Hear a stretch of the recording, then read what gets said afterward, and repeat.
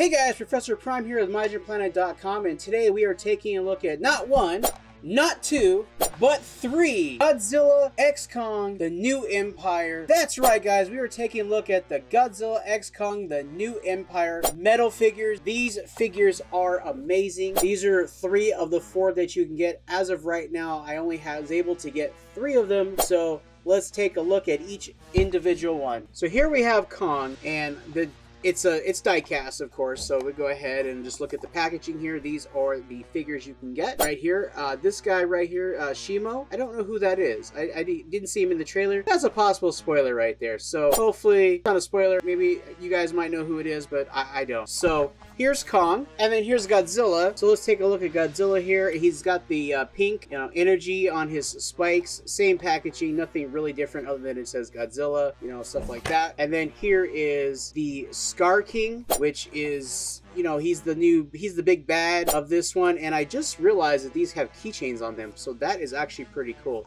So you can attach them to your key ring and stuff like that. So let's get these guys out of their package. Taking a look at each figure, they are made out of die cast, so they have some heft to them, which is good because you do have the keychain. So let's go ahead and take a look at the new villain of the movie, King Scar King. So let's see if I can get him to focus here. Alright, so let's take a look at the detail here. Look, the face sculpt is amazing, and the detail of the figure, it's I would be kind of careful though if you do use this as a keychain, as these arms are very flimsy. Although the legs are very stiff, but the arms these are more rubber, so these could have a potential of snapping off over time. There is no articulation. It looks like it has arm articulation actually, but it's just the ceiling on the figure. So there is our villain, Scar King. He's a pretty cool figure. Well, it's not really a figure, it's a keychain, but you can, display these, if you want. You can unchain right here. You can unchain that, and then you could then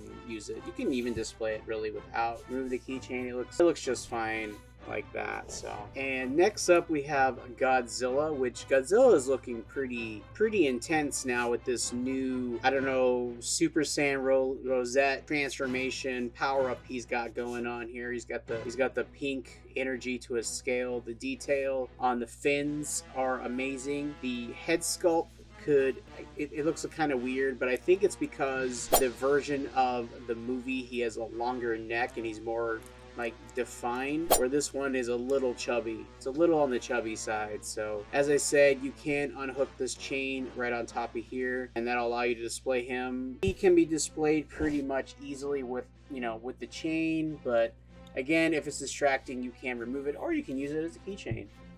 You can do that too. And again, he is pretty heavy. He's a pretty heavy figure. And last, we have Kong, who speculation I have is that I feel by the end of this movie, he will be known as King Kong. So that's his little speculation here. Again, he looks like he has articulation, but it's just the ceiling of how the figure was put together. The head sculpt, he doesn't really look that much like Kong. If I had to be completely honest with you, he does not look like Kong whatsoever. The head, and it could just be the expression with the mouth open, which is actually very good. I actually do like the detail on the teeth. It's very cool. But he's really heavy because they are made out of die cast. This one is a little bit more sturdy. I don't feel like these hands are gonna snap off. Like, don't make Kong bring these hands in. I am a little sad that they didn't paint right here the new gauntlet, or like, I don't know what it is. Like, people have been joking it's an Infinity Gauntlet, or it's something like a Transformer arm that he's had going on, like if it's an injury or if it's just an upgrade that they won't even explain in the movie, which will be explained in the TV show that they did. Spoiler, they didn't explain that either because it takes place